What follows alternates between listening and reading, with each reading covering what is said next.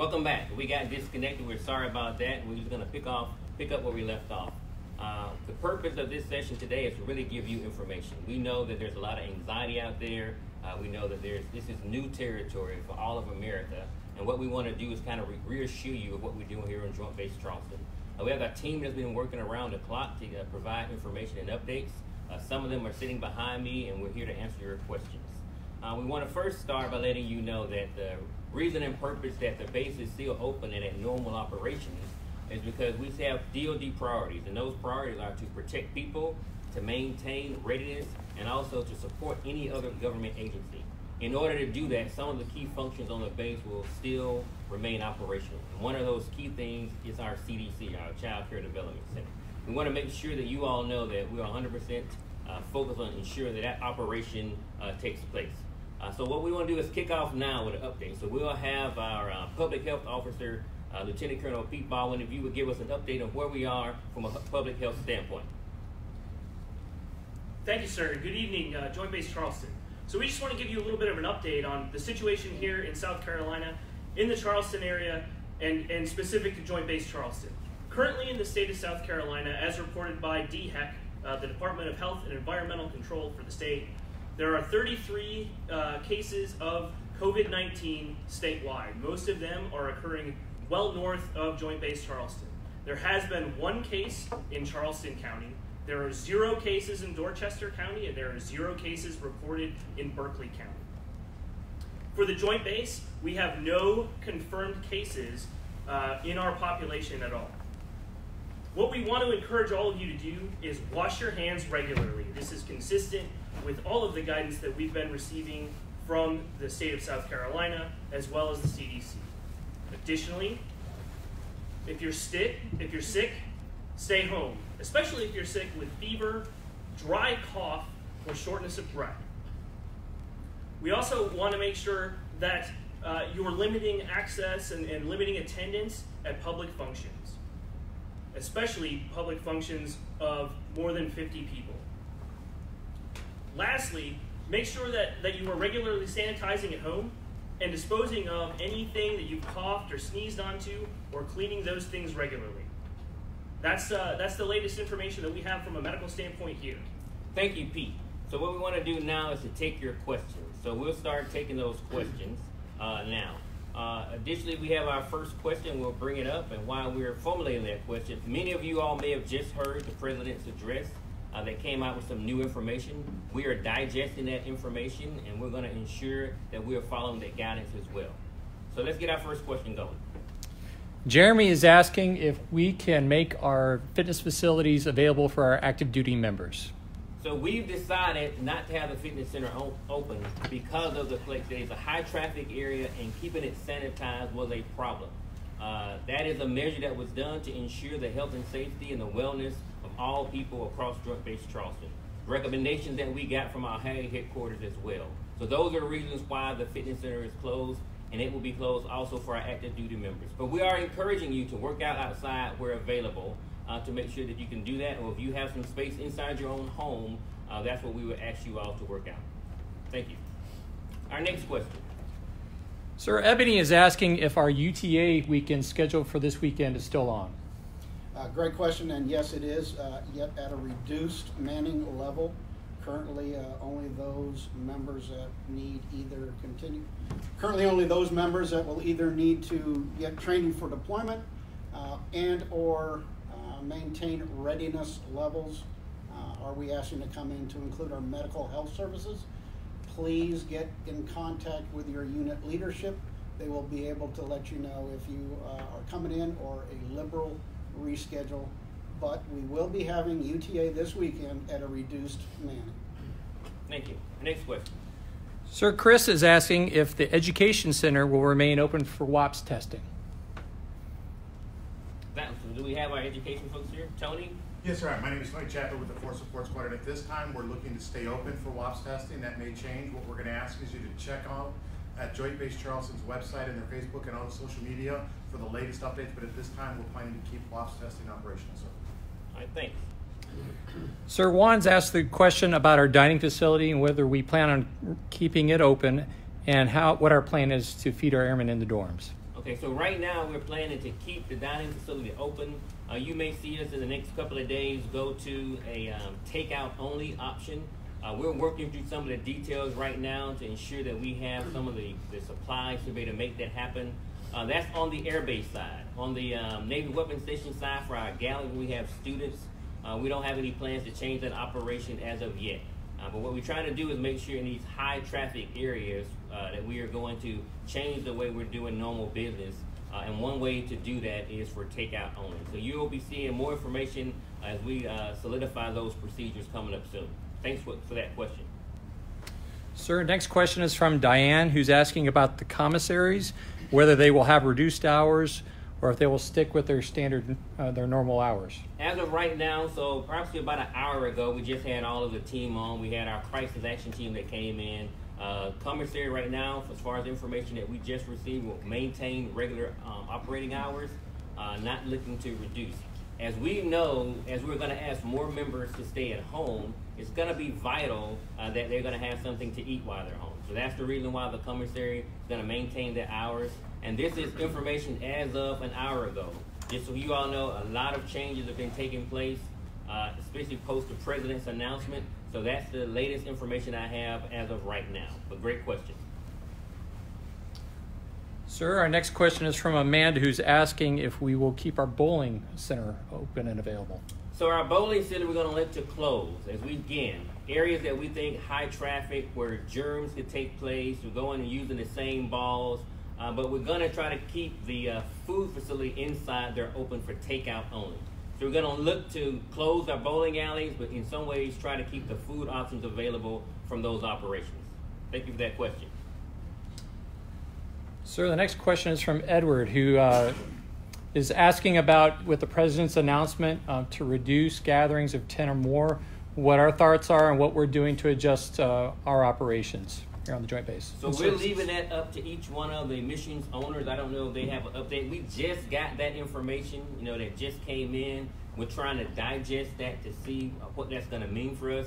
But some of that is knowing that as DOD still has those priorities of maintaining readiness and also to assist other government agencies, it may require the military operation to keep moving and to do in certain functions. So we're looking at what that means with the new president's guidance. We also have not received any guidance from our higher headquarters as well. So we're going to be waiting for that information to come down, and we will adjust as that information comes out. And I don't know if any other partners have any other answers to that. I would just echo what Colonel Adams said as we execute the flying schedule tomorrow. Sometimes gatherings in excess of 10 people are going to be required to launch aircraft and do what the normal schedule requires, but we are digesting and may adjust as well. No, thank you. Sir, our next question is regarding our MWR programs and what our plans are for those. So our plans are to reduce those. Again, we're looking at this as a matter of what do we need to have open. Say, for example, if we had a trip plan that was just for fun, that was going to bring 30, 50 people together, then we're going to cancel that or postpone that trip. There's no need to do that in this type of environment that we're in right now. We also have some individuals who may have weddings that are going on, and we're going to try to work with them because we understand how important those activities are and those events are. So we want to try to lead with compassion, but also putting safety first. So that's going to be our approach as we handle each one of these things, is looking at it from a standpoint, if I was getting married or somebody else was getting married, how would we handle those situations? But if it's just some regular event that we believe we can do later on, then we're going to postpone those events until later. But thank you for that question. Sir, we're getting several questions about the plans for continued operations for MPTU and NNPTC. So right now, it's talking to those mission partners. We posted a slide that has that they're going to be at normal operations. Those leaders have not messaged anything other than that. So right now, normal operations. If there is a change from those leaders, then we're going to post that. You should see a tag on our Facebook page that has the conditions of each one of our units. As those units change, we will update that post out there on Facebook. We will post that to our base webpage as well, and we will make sure that leadership messages that as well. But again, we have to remember that part of the DOD's priorities is to stay ready. We want to make sure that those operations are ready. So producing nuclear sailors for our nation's defense is very important. And I don't know if we're in a position now that we're saying that we want to reduce that production. But great question, and we'll continue to message anything that comes out from those commanders. I don't own that mission, so I'm just giving you the information that they told me, and if that changes, we'll make sure we put that out. Thank you. Sir, we've had a couple other questions regarding other education center services that are offered, such as CLEPS testing and voluntary education services. So, Tony, I don't know if you know about CLEP, if you can answer that. So generally speaking, we're going to use the same guidelines that Colonel Adams already talked about. We're going to try and reduce mass gatherings. So if there's a small number of people that require club testing, that may go forward. Again, I'm going to ask you to double check the websites for their most current updated information. Volunteer education or off-duty education is going to go online. So those schools that we partner with are going to be offering that platform to their students still. All right, thank you, Tony. Sir, we have a question from Amara, who's asking about the status of our libraries. Our libraries will soon close. So we're going to look at closing those libraries. We believe as far as what the other libraries are doing in the community, they're closing as well. We want to make sure we match that. But more importantly, as we talk about cleanliness, we want to make sure that any of those high traffic areas that we have that we're closing, opportunities to touch the same products or books or computer screens, we just want to minimize that risk. So you will see us coming out soon with the closure of the libraries. And we will have a list out. We've already worked on a stoplight chart similar to this. We're going to post that out there so you all will be able to see that, but we're working hard to try to ensure that we're going to message information to you that's easily digestible so you already know. Again, tuning into our Facebook, tuning into our base webpage, and then making sure you're talking to your leadership will be great ways to get information. Sir, we've had a few questions about our immediate posture for the medical services on the base. So right now, medical services will stay as normal as possible. We're not looking to reduce any of that capacity. And I want you all to just think through this. As a commander that I am, I want to keep all the services open to ensure that the base can continue to operate. But I also have people with families, and they're going to help me try to dictate some of the things that they do. Right now, all of our people are coming in, so that means that we're going to continue to stay open. If we get some issues that we need to reduce, it won't be because we don't want to support the mission. It may be because we have family members that may have some issues that they're dealing with. So our goal is to keep everything open from an installation perspective that we think is mission critical, that the mission partners need to support their operations. And making sure that, and during this time, I don't think medical is one of those areas that we would want to close. So we had a couple questions about our personnel posturing for the installation and what that looks like moving forward. More personnel posture. Specifically, if we were going to essential personnel only.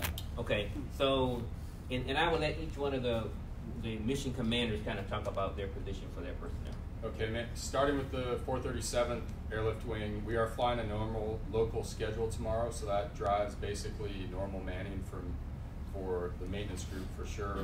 It's up to individual squadron commanders to bring in who they believe is necessary to execute our mission for tomorrow, and we'll adjust each day as required. And it's going to be the same for the Navy. Each mission partner is going to have their own unique set of demands on their personnel and what mission essential looks like. So that's going to be up to the individual commander to set that. For the Reserve 315th Airlift Wing, we are currently looking at our telework posture. We have all the organizations and units coming through that are identifying those individuals that may be willing to do telework. We will get that out to you shortly.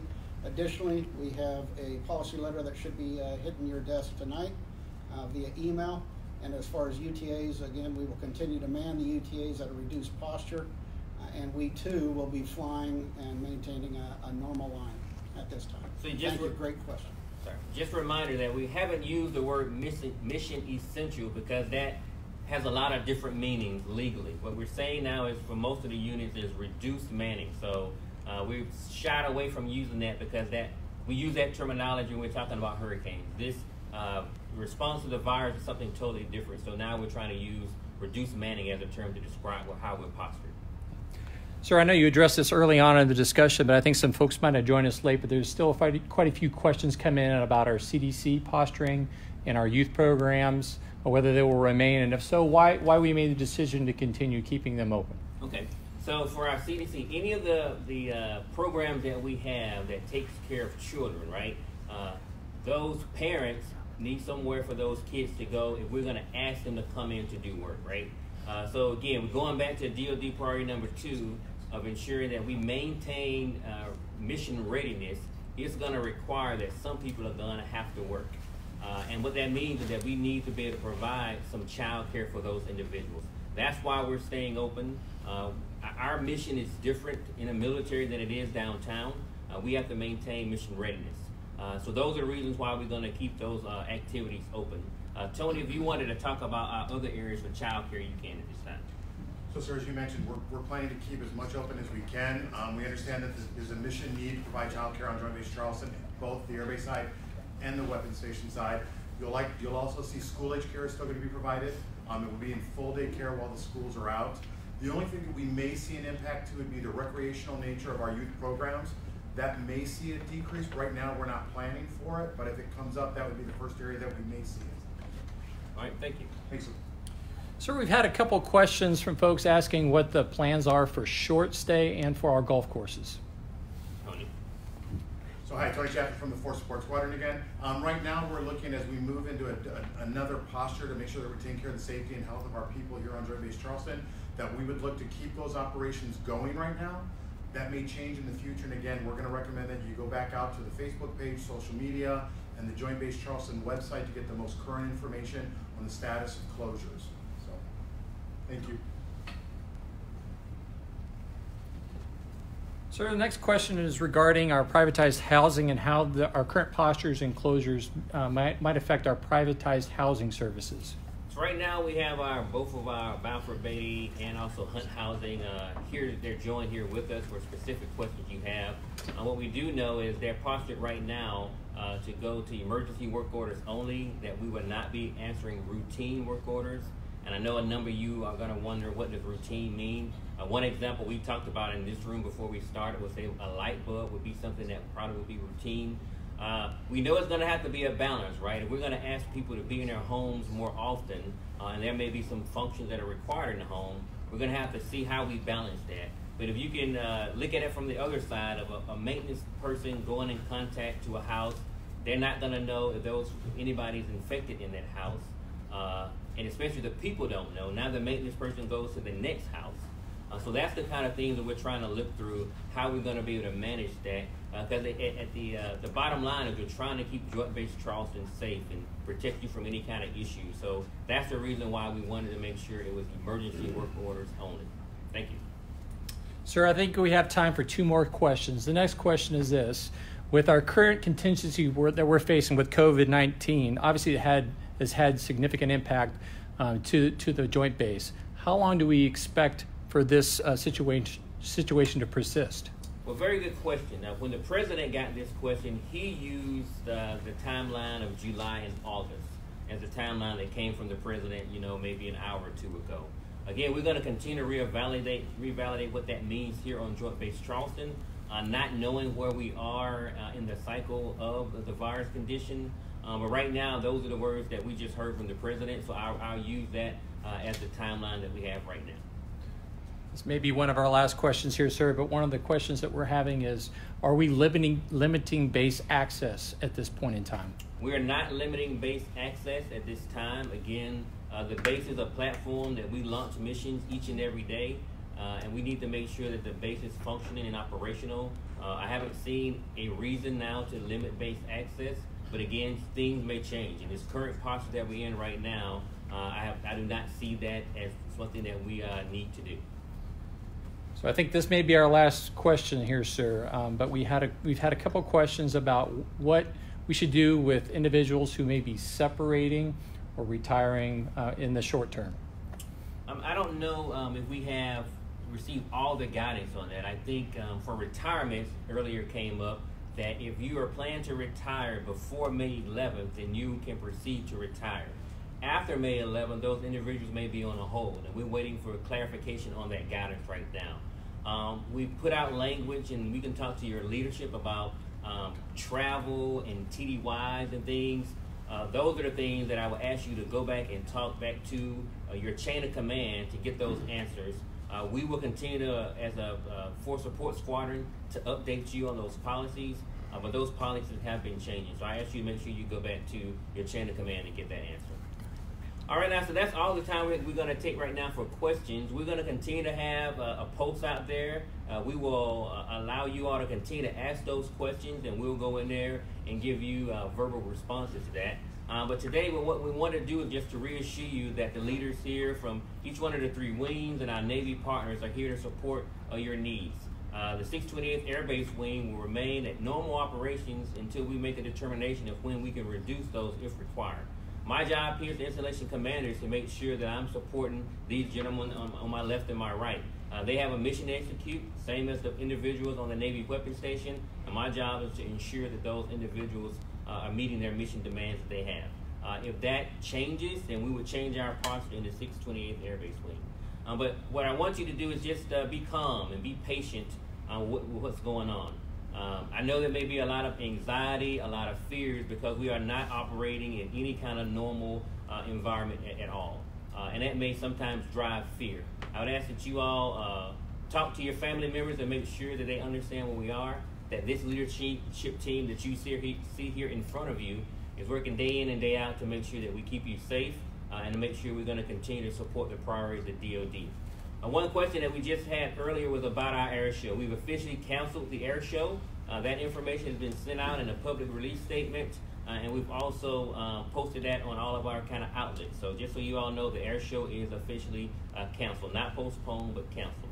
And to wrap up, we just want to say thank you. Thank you all for giving us those questions. We'll look for another time that we kind of come to you again with a virtual town hall, when that may be appropriate. And again, we're going to finally ask you to stay in close contact with your leadership, that you continue to watch our Facebook pages, and you also go and watch us on our base webpage. Those are going to be the outlets that you're going to get your best information. Gentlemen, you all have any final comments? Yes, real quick. I just asked if we continue to be strong across our joint base family, continue to take care of each other during this tough time our country's having. Okay. Thank you very much, TA. Just remember, practice good hygiene, and have a wonderful night.